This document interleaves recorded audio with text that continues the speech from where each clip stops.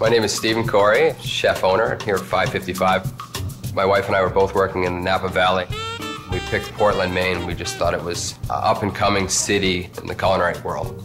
It's been a wild ride, a number of accolades along the way, including most recently 2007 Food and Wine Best New Chef, as well as a Wine Spectator Award of Excellence for the wine list. I feel here in Portland, with the abundance of restaurants, that what sets our restaurant apart from the others, the cuisine, of course, I consider to be foremost, the service, and the atmosphere.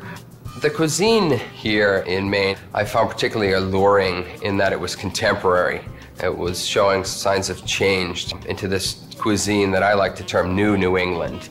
We're taking some of the old classics, putting a contemporary twist on them, but in such a way that it's still comfortable and approachable to the customer. Bangs Island off of Falmouth produce the most wonderful mussels, and we do them with a little bit of twist. There's a little bit of spice. We pickle some cherry peppers, we make a lemon chive butter, roasted garlic.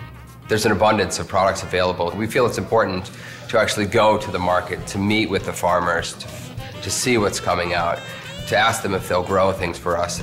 Even in the winter, there's an abundance of products available due to the greenhousing efforts and root cellars, organic products, small artisanal farmers that are just taking the time and care to make sure that they provide the restaurants with what they need. There's a nice synergy between the farmers, the cheesemakers, the fishermen.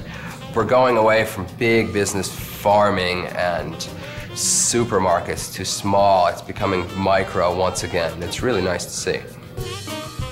People are coming from all over the country, from Europe, from Canada, to dine. We find that they will come here one night and they're on almost a culinary tour of the state. The restaurant scene was daunting at first in that you hear all of this press about there's more restaurants in Portland than any other city outside of San Francisco.